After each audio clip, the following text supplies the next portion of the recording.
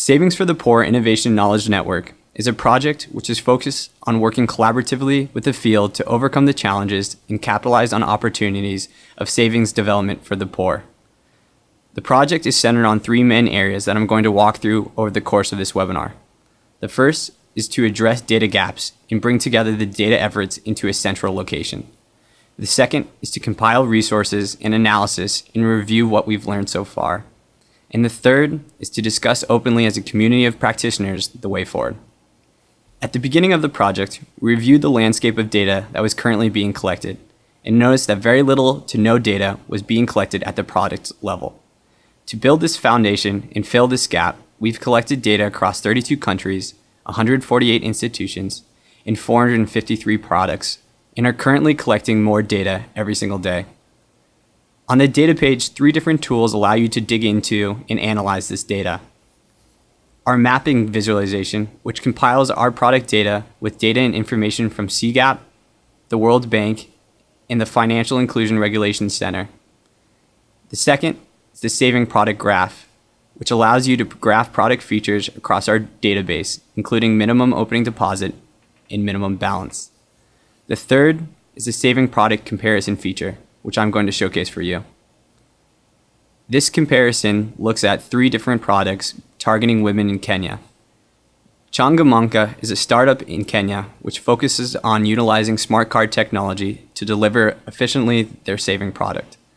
The Malika account, offered by I&M Bank, a commercial bank in Kenya, is a commitment savings account that utilizes innovative advertising and dissemination methods to create a value proposition within its customers. The Tangamango savings account, offered by a microfinance institution by the name of Kenya Women Finance Trust, focuses on pricing and has a minimum opening deposit of 0, which means that you can start savings with as little as 15 cents or 15 shillings. With our saving product browser, we invite you to make your own comparisons and find your own stories to tell. Our resource page allows you to explore the latest analysis and reports in a number of different ways. Topically, the issue areas of marketing, technology, product development, and client issues were identified by our partners as key analytic areas. We are currently aggregating the most recent publications uploaded to the site around these topic areas.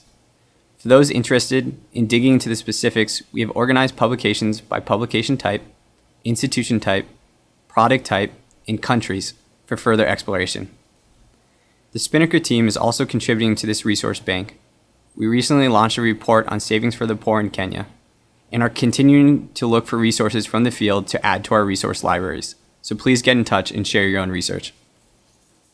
One of the central goals of the SPINNAKER site is to create a channel for the community of practitioners to engage and discuss developments in the field. We maintain a blog to discuss the latest trends and projects and also aggregate relevant blog posts and events from the community. We invite you to vote in our latest polls and pose questions to the field like this one from Anjana. Where do we find the biggest challenges to the savings field? Supply-side product development, demand for formal savings, both? And engage in a discussion around answering them. In the end, SPINNAKER's success is dependent on our partners and community members, and we encourage you to contact us to share your ideas, read more about the project, and explore synergies.